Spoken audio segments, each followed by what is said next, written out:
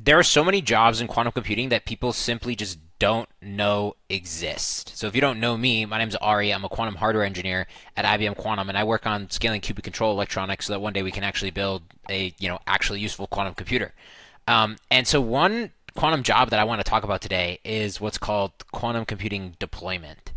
And I think, honestly, it's going to be a very important job going forward into the future as we look more towards actually building a quantum computer that is large-scale fault-tolerant and useful. And so if you want to develop a quantum computer and you want to eventually sell it to a customer or sell it to people and researchers who want to use it or eventually put it on a customer's actual site, you need people to take that quantum computer and then build it physically at that site and then get it running, test it, calibrate it, make sure it's working, right? And so that's ultimately what deployment is. So this video that IBM released here is basically like a lab tour of where we kind of test and screen out our quantum processors. I'm not going to say too much about what's going on here. I'll let the video speak for itself because I don't want to get in trouble for saying something I'm not supposed to. But basically what you're seeing here is my colleague Daniela and Jerry basically setting up this fridge in order to kind of do research on the novel devices and quantum processors that we have before we then go put it on the cloud for people to use or then put it off premises like at a customer site. Okay, so what is like the roadmap of quantum deployment and what does it actually look like? Okay, so step one, when you actually want to like build a quantum computer, is you kind of have to have the design, right? So you go through like the initial kind of research integration phase, meaning we have all these ideas about, let's say, we have all these ideas about, what's here in the quantum processor, and like we have ideas about how this cabling right here is supposed to work, right? And then we don't know if it's going to work, so we have to integrate it all into one quantum computer, some research quantum computer, some research system. We need to put the, let's see here, put the cans on, right? See what they're doing here? They're putting the cans on. We need to cool it down, and then you need to start measuring it. And that's what's going on in this picture here. I'll see if I can find it in the video. Yeah, so what Daniela is doing is she's measuring the coherence time of this processor, right? And so step one is actually like building it, integrating it, doing kind of the basic tests. Step two is then kind of doing the refinement of the design, learning what we learned from our mistakes in building this first one, iterating on the processor design, for example, and that's generally done by scientists and engineers on kind of the research side. And then from there we go to, well, once we kind of figure out all the issues, we then go to basically deploying it, so to speak, building another one that's very similar to the one that you see here, except now that this one is built by a different team, and that's maybe hosted in a different site or in a different lab. But the whole purpose of this one is to be available on the cloud for literally anyone in the world to use. And this is not just an IBM thing. This is also like a Quantinuum thing, and a bunch of other companies have their quantum computers available on the cloud to use, right? So we started with this research system here. And then as it got measured, we developed it into something that we felt comfortable enough to put on the cloud for people to use. Okay, great. Now, the next step is deploying it to a customer site. And you've probably seen some of the news here. This is Cleveland Clinic and their quantum computer in their cafeteria. And then Riken also just got an IBM quantum system too very recently.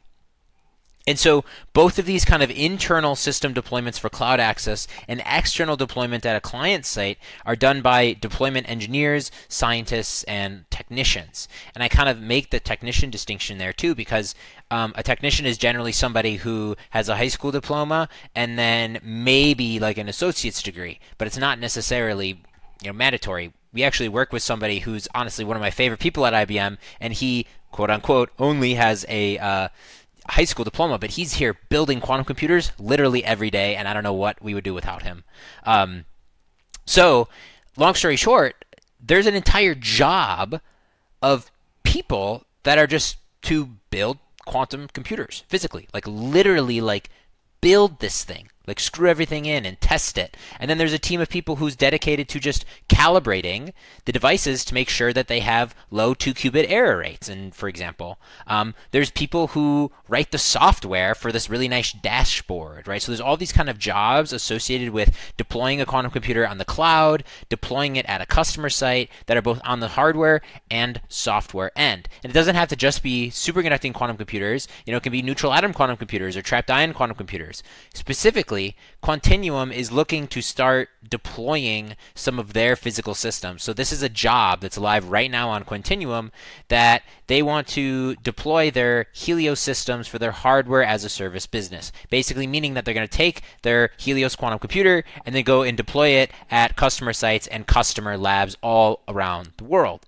And so basically what they want in a candidate is just somebody who, I guess they have three kind of backgrounds here that they would like. Somebody with deep physics knowledge who has done trapped ion quantum computing, or somebody who has worked with laser and optical systems for like maybe aligned optics or fiber coupled, right? Again, so this is, if this is for, neutral atoms or trapped ions, you're working with these crazy optical systems, versus in superconducting quantum computers, you kind of have this dilution refrigerator and all this wiring. And then the next one is like hardware software interfacing, lab networking, using VNAs and oscilloscope, just like kind of getting in the lab. You know how to do Linux and Get and kind of how to SSH into something, and then using the kind of the qubit control electronics, right? So there are tons of opportunities out there for somebody to kind of get on a deployment team to basically just help build physically these quantum computers, calibrate them, set them up, maintain them, get them on the network, make sure people can use them, right? These are all incredibly important jobs.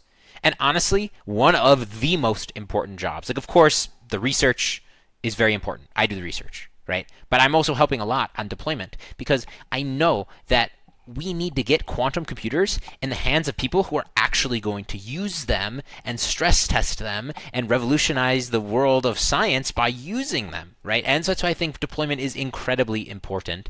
And it's also a very great career path for somebody who doesn't want to get a PhD, or somebody who may be coming from another industry, or somebody who has skill set in another area of engineering or software. They can very quickly apply their skills to quantum computing deployment without a lot of extra overhead. A lot of the guys that we have working on our quantum computing deployment, for example, came from other areas outside of quantum. But we just need people who are great at getting things done, getting in the lab, troubleshooting, building, and that's exactly the type of people that we bring on to at least IBM's deployment team.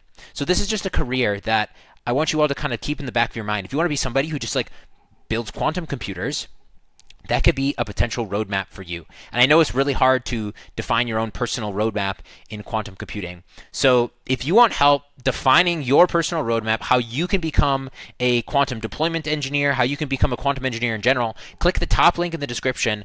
I have built what I'm calling the Quantum Engineering Lab. And that is the go-to place for if you want to build a career in quantum engineering. I give you my own personal mentorship, help, and you also get access to like an amazing network of other aspiring quantum engineers who are incredibly dedicated to becoming a quantum engineer and developing their career in quantum computing. So if you want to take that first step in developing your career as a quantum engineer, click the top link in the description. Do good work, everyone. I will see you in the next video. Goodbye.